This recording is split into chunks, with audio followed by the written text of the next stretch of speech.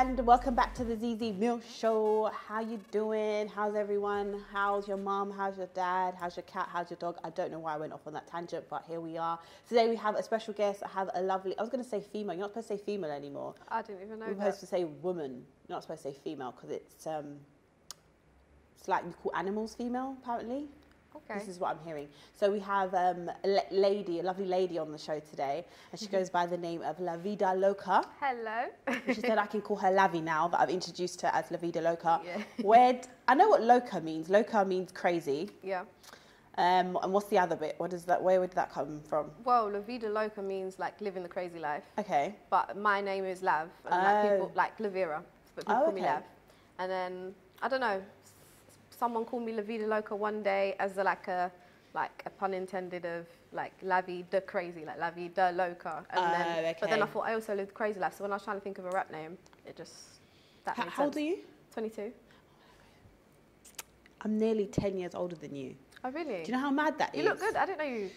Thank you. I'm trying. You're looking very nice yourself. Thank you. I was saying you're like I've had female rappers on here before, and they've not come so blinged out. You're giving me like little Kim vibes. Thank you. You got the chain with the bling on. That's a compliment because we love Kim. And you got the shades on and everything. No, I always keep my shades because I don't like people looking in my eyes. Like really? the eyes are very telling. Yeah. Oh my God, listen. That's how I read people. So if I'm like, if I'm out, then put the shades on. But then they can't read you. Yeah, that's how it's supposed But I'm having a genuine conversation with you, so obviously. Yeah, so we're going to have a good conversation. We're going to just get into it. I've recently seen you on the blogs quite a lot recently. Recently, you've been on the blogs a lot. I saw the one about the male rappers sliding into your DMs and then basically, obviously, trying to ting and whatnot. And you was basically saying, listen, you wasn't trying to ting before. So like, I'm here to do music, that's it, leave me alone. Then I saw that you got a little bit of backlash from that. What was that about? Because then I saw you put out another tweet basically saying everyone, like American rappers can say that, but I've said it and now I'm clout chasing. Yeah, no, because obviously that was, only my tweet was posted, which was like your favourite rapper jumped in my DMs, blah, blah, blah, blah. So people have only seen what I've tweeted, and obviously from tweets people can perceive it however they want to perceive it. But a lot of people took that in a way where, as if I was saying like trying to show off that I had rap. I saw a lot of dense comments of I'm trying to show off that I've got rappers in my comments, so I just want people to know. I'm going to use that now. Yeah, I use that a lot. No, that's what I call people. You're so dense. Like, I'm going to start using that. But I was trying to show that I had male rappers in my DMs, but I just thought, are you stupid or something? Because you completely missed what I was trying to say, which was, I'm trying to keep a level of professionalism. You lot didn't know me. You don't know me outside of music. I only meet you in these events. I meet you at like shoots and all of these things. That's how you know me. You know me as Lavida Loca. You don't even know my government name past that. So respect that. It's like doctors don't go to their workplace and then start fucking the other doctor and the nurse, and people want to keep maybe they do, maybe they do, but you know what, in the real world how they get quite freaky, you know, in the real world we like to imagine everybody keeps that level of, do you know something, so I should be able to keep that as well, just in music. So do you feel though that male rappers do try to take advantage, I don't like using the word advantage because it seems like quite intense, but they just think that just because you are a woman that you automatically are going to fancy them because they've got a bit of status, you know? I think, yeah, definitely. I think a lot of male rappers have an ego. I think they're very egotistical beings. They feel like they can, literally that. They can have any woman that they want, and then that does obviously like project into the industry as well, where they feel like they can get female rappers, musicians, singers, managers, whatever, and that does go on in the industry, and that is some people are down for that. But for what I want for my career and where I'm trying to go and what I want to build for myself, that doesn't involve fondling with the colleagues. Right, colleagues. Yeah. So we've met before. We done something for Channel U where we did like a all ladies takeover, and we had a good conversation. And that was kind of the first time that I had come across you. And I just remember thinking, you articulated yourself very well. Some of the points that we was talking about, like colorism and just like the image that women have to uphold within the industry. I felt like you contributed some really good points. Tell me about your look, because I remember when we was talking, you was kind of saying that before you was, if I remember, you was quite tomboyish. Did you say that? No, I've always been quite girly, but Right. there was a point where, like, I don't know, I wasn't quite as feminine.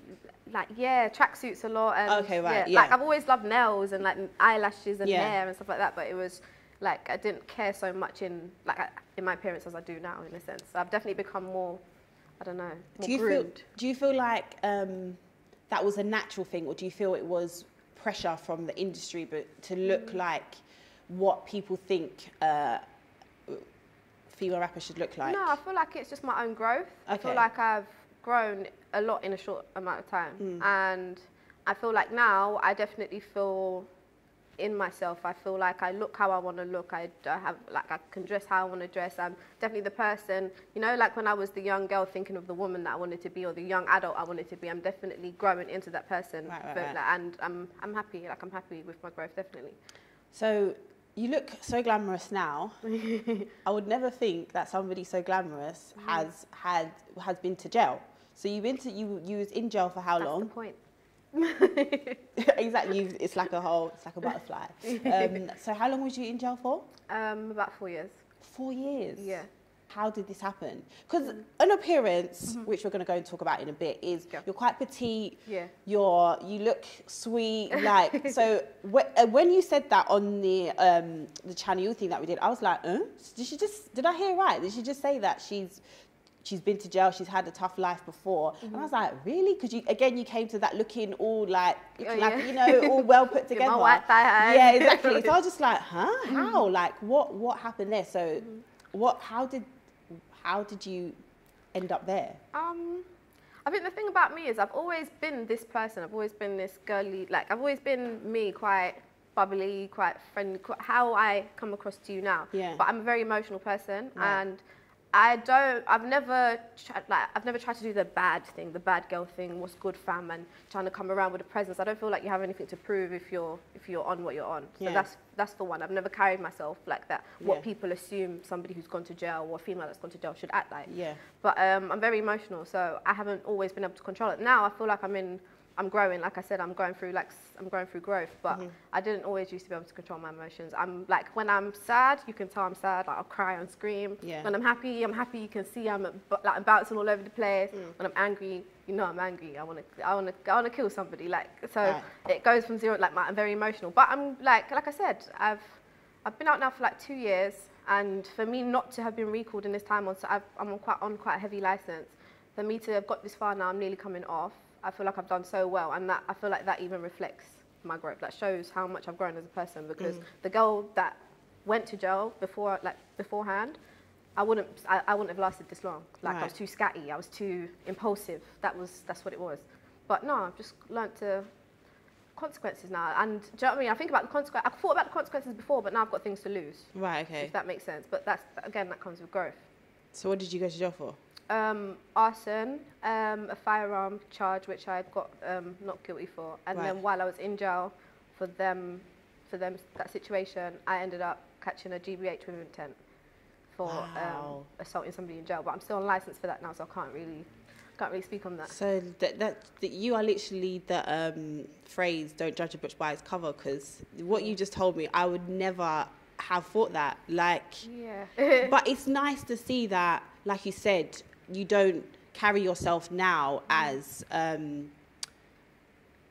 was gonna say, this is probably gonna get me in trouble, because we had Gas Up Lighties on, and they are very like, we've been through the mud, and they have that aura of like, we've been through the mud type of thing. And you don't give off that aura. Like I'm saying, you give off like you have probably you're transitioning and that you've changed. So that's really, really nice to see. Do you feel like that adds something to you, as in your past? Because I feel like there's a lot of people, like in the music industry, they talk about all this bad stuff that they've done or supposedly done. Some of them probably haven't even done it. But you've actually you've actually been to jail. You've lived that life, kind of. Do you feel that gives you an edge, or do you kind of just not like to talk about it? I don't really see it as an edge.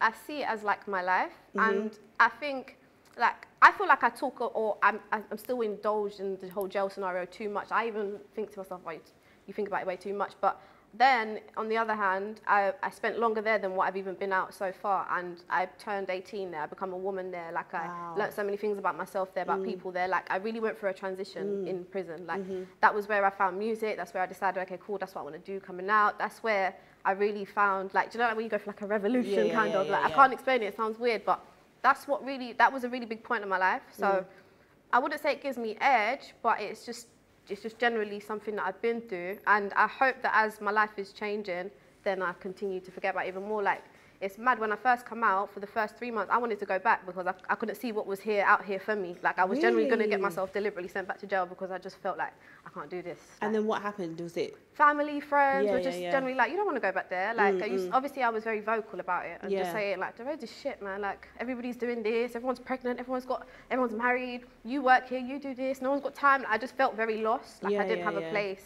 out here for me, so I was going to get myself sent back, and I was in quite a vulnerable position anyway because I was in a bail hostel, so I was under like very, very strict restrictions. So it was easy at that point to just be late or miss your curfew and then be sent back to prison, and that was the thoughts that were in my head every single day. But no, I obviously overcome that, and we're here now. So then, it's a mind frame. Yeah, definitely, and I proper admire you for even admitting that, because I think that a lot of people, I think Bouncer said it, he's as well, like he basically matured in prison, so when you come out it's hard, and people don't talk to people about it. They just put on this bravado and like they're okay, but really inside they're like, what the fuck is going on here? So then how did you get into music then? Was it straight kind of? It was an accident, not an accident, but I don't know, like so I've been out for a couple of months now. I was just rapping on Snapchat. Right. I just literally at home, I'd done a freestyle. And then someone screen recorded it and put it on Twitter and then tagged me, so then told me to put it on my own Twitter, so then I uploaded it. And then it just went crazy. I had like, I'm Just Bait DMing me saying, oh, can we post this on our Instagram page? Bear in mind, at that point, I didn't know what going viral was. I didn't know what social media was. I didn't know what blog pages were. So I was just like, okay, like, yeah, cool, like, say no more. I had like 99 followers on my Instagram, and then after all my freestyle started circulating everywhere, from all the like blogs, from I'm Just Bait, the street blogs, from every single blog page posting at this point, I was getting followers, hundreds, tons of thousands. I'm thinking, what the hell is going on? I'm getting anxiety. I'm having panic attacks. I'm saying to my ex or my whatever. We'll go back to that. Don't worry, guys. What was I saying? You said that it went viral. Yeah, no, it went viral. And then you was getting you had anxiety, yeah. No, I was having panic attacks, and I was saying like, why are all these people following me? Like, where are they coming from? And then I had to just kind of like learn everything on the job. I feel like I would have done things differently if I understood what was going on in my life at that time, but I just kind of like rid the wave. And then all the opportunities just come from there, really, like meeting my manager, meeting all the people that I met along the way, and I've ended up here. Do you find like when you go viral, then there's this pressure to kind of go viral again, because you've tasted that feeling of everyone sharing you, everyone saying your name, everyone being like, oh, what's happening now? When you release songs, is there the underlying pressure of, is this gonna go viral again? No, because I experienced that and I appreciated that, having that initially, because that's what like kind of like put me on to then now focus on music. After going viral, that's when I started to realize, okay, cool, now I'm going to focus on music hard. But now going viral is not everything for me because of what I want to do in my career. I want to build a legacy. Like, I'm here for the long run. For me, what's important is longevity, not really going viral and having, that one moment where, everybody's talking about you and then, you just start to go downhill. I'm really trying to pre the game. So if it takes me longer, because I'm, like, as I said, I'm learning on the job. I've only been rapping for a year and a half and I just kind of fell into it. So if that means I've got to go another year or however long, just really making sure that I'm solidifying my future in this industry, I'm ready to do that. I'm not really fussed on the viral shit. I was listening to some of your stuff and I feel like your tonality is very like Foxy Brown, like that, because I was listening to Foxy Brown the other day and I was like, I just like her tonality because it's got that kind of harsh tone. It's, you know what I mean, and it kind of pierces through you, but not in a masculine but feminine way at the same time. So she still sounds quite sexy. So I feel like you've got quite a sexy like tonality about you. Who do you kind of like, who's your you said Lil' Kim, but do you look to like the Foxy brands, and who over here do you kind of? So yeah, Lil' Kim. I'd say Nicki's like one of my biggest inspirations. But then in the UK, so before I started rapping, it was I don't know if you know, like Roxanne, Baby Blue, Lady Leisha, Lioness. They're kind of like generation. That was who kind of like inspired me to start like penning when I was about 13 or something. But then when I was in jail and decided, okay, cool, I'm going to get out and start rapping, it was actually Steph London. And I think I heard her on the radio for the first time. And then we had 4Music, and we was now able to watch like TV, like music videos. And then I can't remember what song it was, and I thought, wow, this is what's going on in the UK scene right now. And this is like I love writing music. Like I've got a song coming out called Juice now, and I'm now able to kind of like go into the sounds that I want to make. Like I love songwriting. So then, and I love rapping as well. She was kind of like the first female rapper I've seen. And obviously she's broken so many boundaries. She's done things that people haven't done. She's obviously hit her records. Like she just stood out. So I just thought, okay, cool. If this is what's going on out there, I can definitely jump into the scene. Do you know what I mean? So let me focus more on my pen and let me start doing what I'm doing. So as an inspiration, Steph, I'd say, was an inspiration. Miss Banks. What do you think about the? I saw the podcast Bouncer and Esther's podcast when you were saying like everyone kind of, the women are beefing at the moment. It would be nice if everyone comes together. But in my head, I just think sometimes, this is going to sound really messy, but I think it's almost healthy that there's this kind of like competitiveness going on between all the rappers, the lady rappers out there right now. I mean, can you tell I'm really trying not to say female, but it's really hard. Like, who came up with this thing that you're not allowed to say female rappers? Anyway, do you not think it's like healthy for everyone to kind of, you know, go against each other, as long as it's respectful, because the men do it. Men always do it. Like they always have a little clash and whatever. I don't think so. No?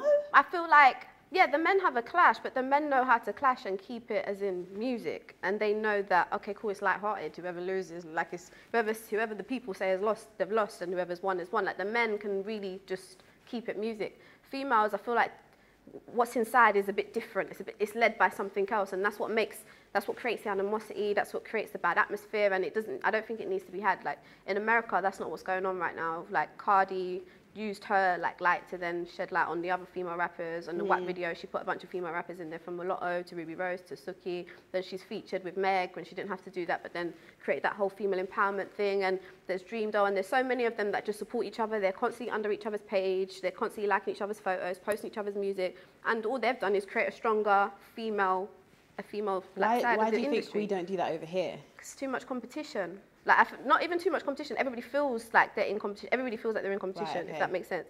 But I feel like that's also because the UK are still a bit behind in terms of. So America's had, obviously, Lil' Kim have her 10 years, Nicki have her 10 years, Cardi now having her time, and now they're ready to appreciate more than one female rapper. They've kind of like had their female rappers and they've digested that whole thing. We haven't had many who have had their time. We've only really had Steph, and then like Miss Banks has also like had her like kind of shine, and we're still kind of new in this whole female rap thing, and I feel like people are still feeling like there's only one spot. We haven't been open to having multiple people like in the limelight yet. That hasn't happened yet. Do you, as a person that is actually a lyricist, do you get annoyed with like the Renees? The amount of girls that just want to make music because they feel like they can? Yeah, I do. I feel like it's very disrespectful to the craft.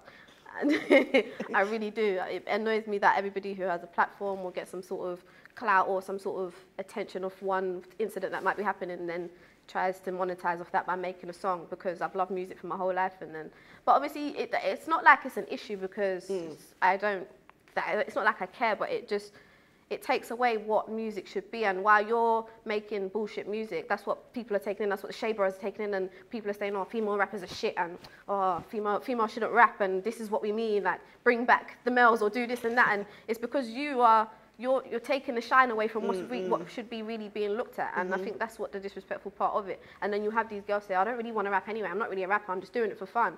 Then don't, because no one's doing YouTube videos for fun, or no one's doing this for fun. It's just kind of like, I feel like because of the way social media is now, it's just allowed people to do that. So obviously I can't complain about it, but it just means, yeah, that's just what's going on right now. So going back to your image and your tweets, something that I saw which I agreed with was you talking about skinny and slim shaming. Yeah. I am quite slim still. I've got a bit of a gut now. That just happens as you get older and you don't go to the gym, and you just sit on your arse all day eating. Lockdown, blamed it on lockdown, but it was there before lockdown. But I understand, because I put something out similar maybe last year, saying that especially within the black community, when you're slim, we probably get more shamed, I think, sometimes than maybe somebody that is classed overweight. There's like an overweight woman could be deemed more desirable than a woman that is slim. How has that been for you in like an industry where, you know, every woman, like the ladies that you've mentioned, they've all very voluptuous, full-figured women. How has that been for you and your self-esteem and just putting music out? Are you self-conscious of it? No, I wouldn't say self-conscious, because I don't really allow the like negativity to overwhelm me.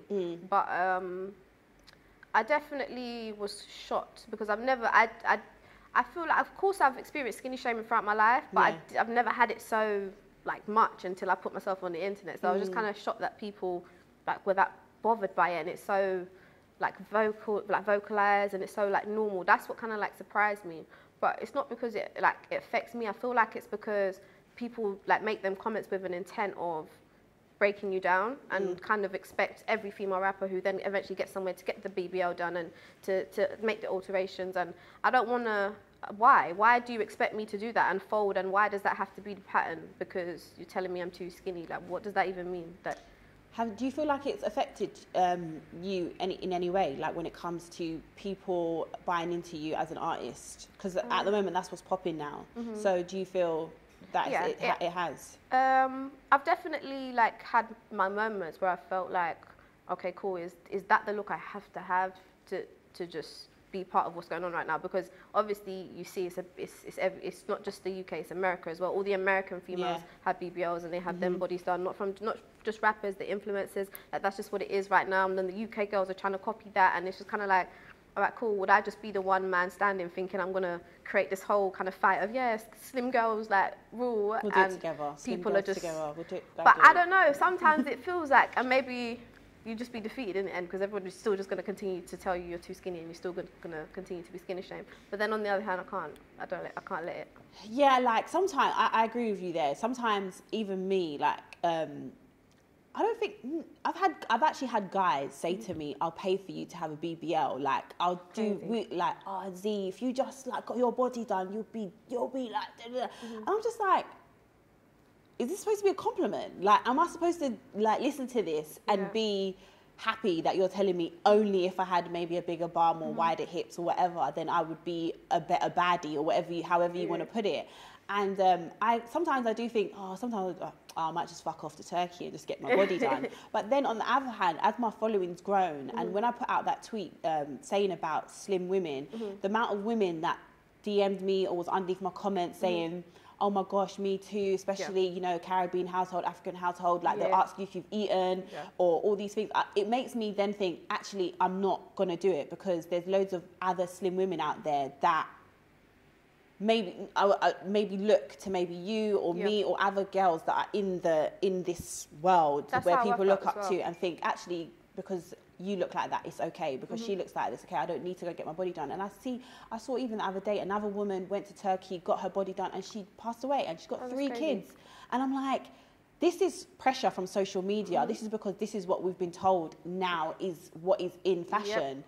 And I just think it's quite sad. I think it's sad too. I think it's very sad that people feel like that's what's normal now. Like, that procedure is crazy. The whole BBL procedure to me looks absolutely wild, and I don't know why I would voluntarily put myself through that pain.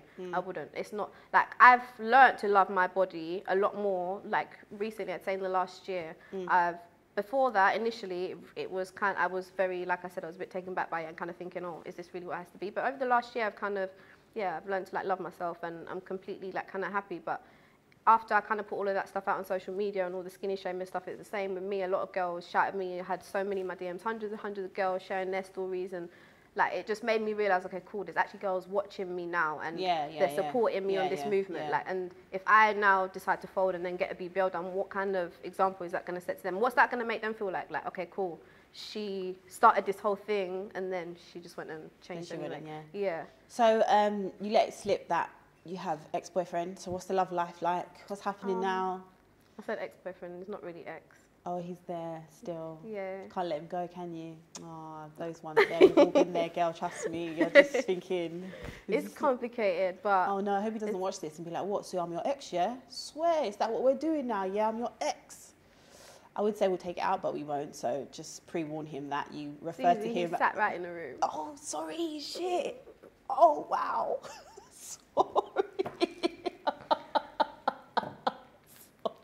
Sorry. Sorry to whoever it is over there. Sorry. Well, that's awkward, isn't it? Jesus. Okay. Well, he's here, but you're just going to have to speak about it anyway.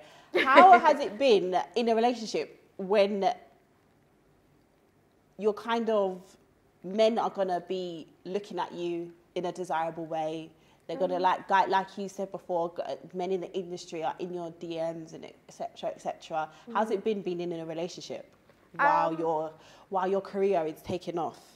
I think, okay, cool. So like I was in this relationship when I first come into the industry. So it's kind of like, I was very like vocal about it, very public. And it was kind of, I feel like because it was so like out there, I wasn't really moved to, and kind of people kind of like respected that energy. Okay. But then we've had obviously our issues, so we kind of split up for a little while. And then during that time where I was single now, and obviously now it's all the photos been taken down, and it's evident now that she's single. That's when I kind of like saw the energy like change. Oh wow. But I feel like, I don't know, in terms of the actual relationship, now coming into music, it definitely puts strains on the relationship. Right, because you like, don't forget, this is someone that knew me before Lavida Loca. He was sat with me creating a name, like before even like my first song or whatever. Like, so then to see now the whole journey, the whole progression, now stylist and makeup artist now, and now she's looking like this now, and then now there's male rappers now. And this. What? Swear, you never used to look like this for me. No. But like obviously, like there's just been a long journey, and of course it's a change of life. Like it's someone experiencing my change of life with me, and yeah, it's been a journey. But I don't know, you have to, depending on how much you love that relationship and love that person, it's my job to make it all work, in a sense. So, what can we expect next? What, in terms of music? Yeah, music, yeah. I'm not with you and your boyfriend, like, no, starting new fans page on No, what have we got next? Okay, cool. So I've got a song called Little Beauties Matter dropping on Friday. What, you didn't call me up so I could twerk in the video? No, I was supposed to do a video shoot on Sunday, but I had corona. Manager, hello? I had corona. Corona got me. How long did you say you had corona ago? About 2 weeks ago. Oh, we hope so. Jesus Christ. Even Dave started crying. Dave was like, No, it's all right. Just, okay. I've done my isolation now, but how was it? Was it? It really stressed me out because I had a video shoot, and I hate things not going to. Like, I hate when things fall through. Like, I hate it. It really annoys me. Like, really, you know, like when you feel like you got a chip on your shoulder. So that annoyed me throughout my whole quarantine. That the video shoot had to be cancelled. But then I spent the whole of it just writing a lot of music. So then now I'm excited to go studio. So you brought out EP last year. Yeah. So then my first project. And that was, how did people receive it? Was you happy with it? Yeah, no, I'm proud. I'm nearly on 1 million streams on my first project, and this was only like has it been out a year now? No, it hasn't even been out a year yet. So that's really good. I'm proud. I'm very happy. So what would be next, an album, or would you? No, another EP. What's the difference between EP and album? I asked someone this the other day, and they didn't know. And this was a musician. EP stands for extended plays. Okay. Okay, cool.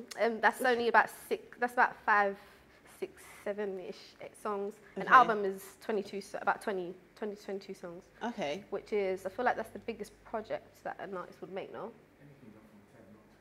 Is it? I was like 22. Wow, that's a lot of songs, boy. I thought an album was 20 songs. Oh, from anything from 10 songs up. Okay, cool. But it's like a main body of work now, an album. I wouldn't do an album yet. You wouldn't? No. Okay. It's too early. So you're going to do another EP. Yeah. And you've got a song coming called Little Booties. Matter, Little Booties Matter. And then I've got another song coming next Friday called Juice. Okay. And what's that? About pum pum juice or something? No, it's about the juice I got, baby. Okay. I just thought because WAP every, like, do you know what I mean? No. Have you got any questions for me? I actually do, you know. Oh, go on then. No, like, okay, cool.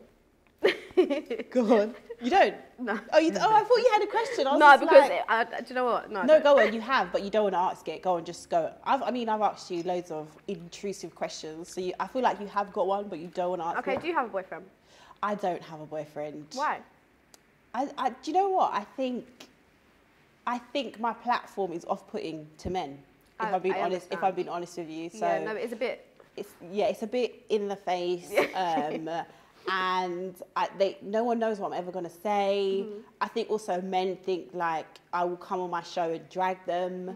But I have been in a relationship while I've had my show, and people might not necessarily know that. I might refer to him, but I will never like divulge into like my business. And I was thinking this the other day, like people think this, but I've never been on the blog sites for anyone that I'm dating or anyone that I've really linked to. Like you keep your life private. So you would have a man there, but we just would never know that. No, I would say whether I put him up is a different thing, because I think that it's a lot of pressure for whoever that person would be, unless they was in the limelight. Do you get what I mean? But if it's a quote unquote normal person, I think that's a lot of pressure for them to now people know who they are, start following. Do you get what I mean? So I kind of keep that. I just don't have anyone anyway to put up anyway. But yeah, I have my fun and I enjoy myself. Okay. Do you know what I mean? So cheers to that. and I'm always talking about, you know, my sexual endeavours that I have here and there. Okay. So yeah, I just think it's really off-putting. So did you see what I was saying on I was saying the other day about I don't know if you've experienced this. When you are a woman with your own platform, do you feel like you have experienced clout chasing men? Yeah, recently now I have, yeah. You have? As my platforms got bigger and people have started to respect it, because when I first came out, people just thought I was a chatty patty and whatever. Kind of like when they were saying you're a clout chaser, like I've had all of that, still get that. Yeah. So I think men stayed away from me, but as they've seen it grow and they see that the scene and the industry has started to kind of respect me and whatever and my show, then I've started to get more guys be like, yeah, what's easy? Like, yeah, it's it. Even like I've seen like one time Made You Think posted me and someone was like, oh, there's something about Zeze, she's looking nice, like something different about her. And then someone was like, yeah, it's because she's become more successful. And I just thought, you fucking little shitbags, like, what's that about? But it is what it is. But I just feel like the UK fuck with you, like, fuck with what is popular to fuck with. 100%. When you're the most hated, you are the most hated. But when people start to see it's popular everyone to like starts, you, everyone starts liking you, That's how it goes. It's a popularity contest. Definitely. So tell the people where to find you. At King Lavida Loca on Twitter, Instagram, YouTube, Lavida Loca, Snapchat, The Life of Loca. The Life of Loca. Congratulations on your billboard, I saw. Hot for 2021. Hot for 2021, and now my face on a billboard. Can you imagine? Get it, man. Get Can't it. believe it. It's good. That's how it should be. Anyway, guys, you know what to do. Like, subscribe, tell your friend, tell your mom, tell your dad, tell your cat, tell your dog. Yeah, we out. Gang, gang.